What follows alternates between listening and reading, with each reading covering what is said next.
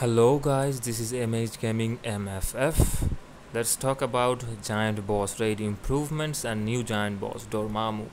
So at first they're saying show your confidence if you have the abilities to conquer the new boss Dormammu. Dormammu will be added as a new boss. The tier 4 advancement materials Soul of the Feltine and Book of the Vishanti can be acquired from giant boss raid Dormammu. And in the picture we can see that they have separated the bosses: 1-star Master Mold, 2-star Galactus and 3-star Dormammu. And as they have written here that we can get the tier 4 materials from Dormammu, so I'm thinking what would be the use of playing Master Mold or Galactus.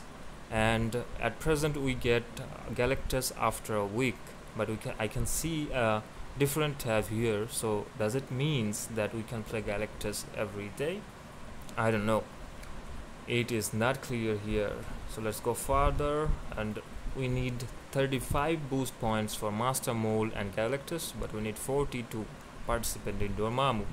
To participate on Master Mold or defeat Master Mold and Galactus, we need tier 2 level 60 heroes. For Dormammu we need tier 3 or potential transcended or level 70 characters. The good thing is we can now participate alone on giant boss raid. We don't need to wait for other players, but if we wait for other players, it means if 3 players participate, the difficulty will increase as well as the rewards will be increased. And the rewards for giant boss raid clear reward are same: type enhancement ticket, gold, premium comic card, token and CTP. For the Galactus we will get biometric Silver Surfer 2. Who doesn't have Silver Surfer? And yes, this is another good thing, that is Dormammu will get 2 Dormammu biometrics daily. I don't have Dormammu, so I don't need to now use the crystals to have him. I will get him in free. Okay.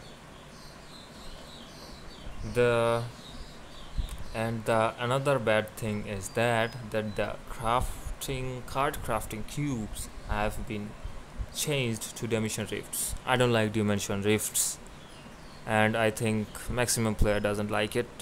So this is kind of a bad system. Okay, they're forcing us to play dimension rift, which is not good. And the difficulty of Galactus, so the HP of Galactus and the defense has been increased, some pattern has been changed, and a temporary invincible effect will be applied when the pace changes. Okay, and the reward that can be accrued from Galactus has been partially increased. I don't know what they have increased. What do you think? What do you guys think? They will increase the drop rate of CTP of Rage on Galactus? I don't know. And they're saying that if we just collect 10 tokens before the maintenance and after the reset, the tokens will not be resetted. Another thing that is, I can see a blue Book of Vishanti here, which is needed for the tier 4 advancement, and the blue is for, I guess, the blast. So there will be combat and speed types Book of Vishanti, and per day it will change on the Dormammu giant boss raid. I don't know. Okay, thank you for watching. Please subscribe, like, share, comment. Thank you so much.